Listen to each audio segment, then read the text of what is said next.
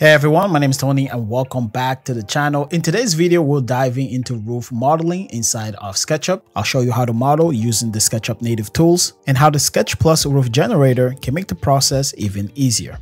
Let's dive in.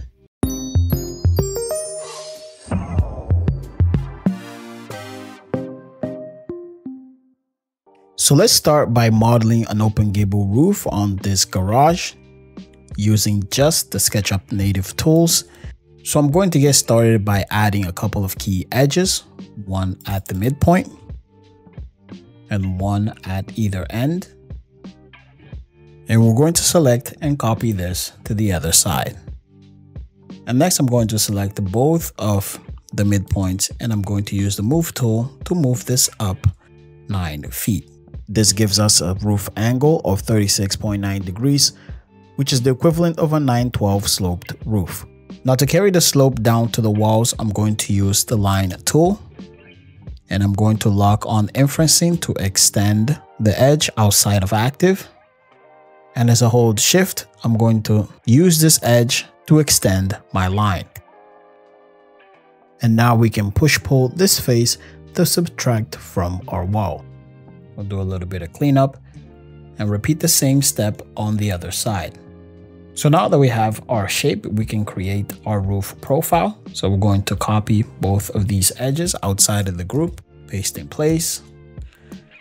And because I want my roof to have a 1 foot overhang, I'm going to extend this out a little further. So we'll use the line tool and once again, lock on inferencing and extend this by 1 foot 6 inches. And to know this is exactly 1 foot over, I'm going to use the tape measure and create a vertical line horizontally by 1 foot and then another vertical. And this will give us a point where to trim our extended edge. So let's repeat the same on the other side. So now that we've extended our line, we're going to offset this to the thickness of our roof. So use the offset command to extend this maybe a foot or 8 inches. I'm going to do this by 10 inches. Next, I'll use the line tool to draw a couple of straight edges. And once I close this in a loop, we'll have the profile for our roof.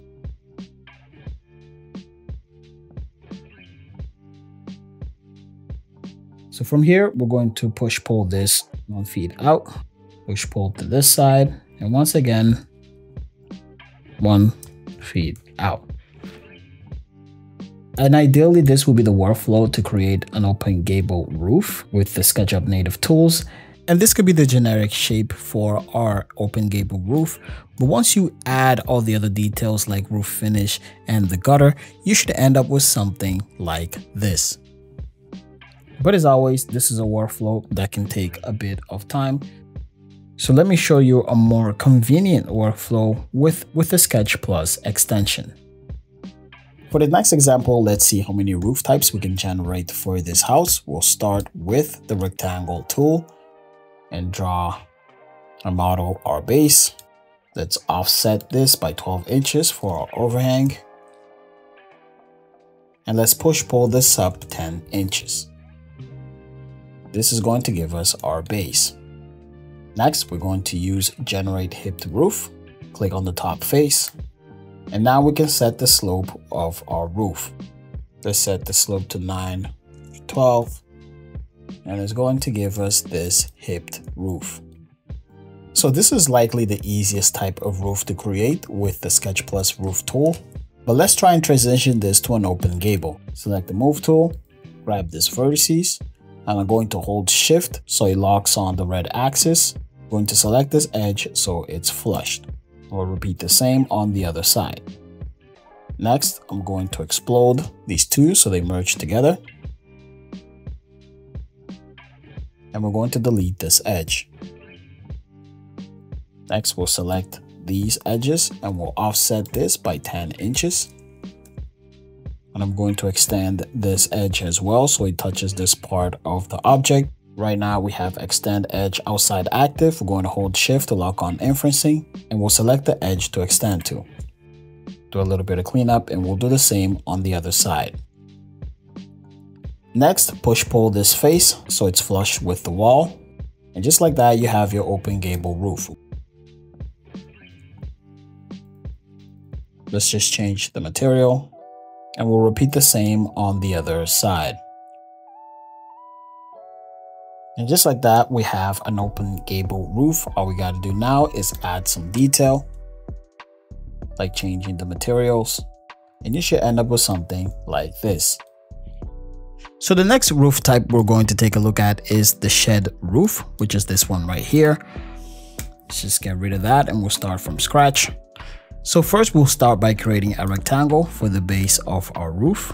Just use the rectangle tool and create a face like this. And we're going to group this right away. So now inside this group, we're going to offset this by 12 inches to create our overhang. And we'll select this edge and just bring it in and flush it to that one. So we have something like this. Let's delete these inner edges.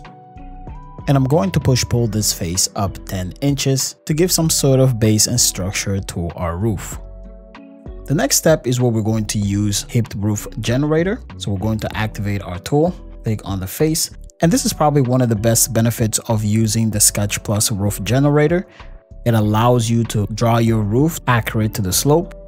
For example, I can set this up at 15 degrees, 25 degrees, even 35 degrees. So we're going to use the value of 15 and we'll press enter to confirm our roof. So let's explode our shape so it becomes 1.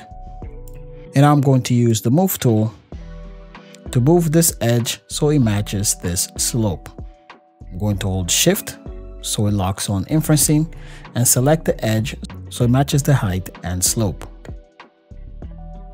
From here, all we have to do is use the eraser tool and get rid of these edges. And just like that, we got the base for our shed roof. Now to add a couple of details, I'm going to select these edges and just copy them down by 10 inches. And we're going to push these faces in. We'll do the same to the other side. And we're going to match the materials. Pretty cool and pretty easy when you think about it. So another advantage of the SketchPlus Roof Generator, it can create different roofs based on the selected face. For example, I have a gazebo that needs a hexagonal roof, and creating this type of roof with the roof generator is extremely easy. So we have our face here already. We're going to offset this by 10 inches for the overhang and push pull another 10 inch. Activate our roof tool and we're going to click on that face, and right away we get a hexagonal roof in a matter of minutes. Next step, input your slope. This could be 15, 20, 35. So we'll leave it at 28. And just like that, we have a pretty decent hexagonal roof. And after adding a bit of detail, you can end up with something like this. So it's an extremely useful tool that can speed up your workflow. Now, similarly, if you wanted to model a hip and valley roof with the SketchUp native tool, that would definitely take a while. But here I have a very simple example to demonstrate how fast you can create a very complex roof. So I'm going to offset this for overhang by 12 inches, push pull by 10 inches, and now we have our base. Activate the roof generator, click on our face, and just like that, we have a hip and valley roof. From here, we can enter the slope. I'll set this to 32 degrees. And if you think about it, if you were to start this from scratch, it would definitely take a long time. But in a matter of clicks, we were able to generate a hip and valley roof. And now we can simply apply our materials and we can end up with something like this. And that's going to be all for this video. Hopefully you can see how easy it is to model different types of roofs. And even a complex roof like the hip and valley can be done in a matter of minutes. If you found this video helpful, don't forget to like, share, and subscribe, and leave a note down in the comment section on what roof you'd like to see next.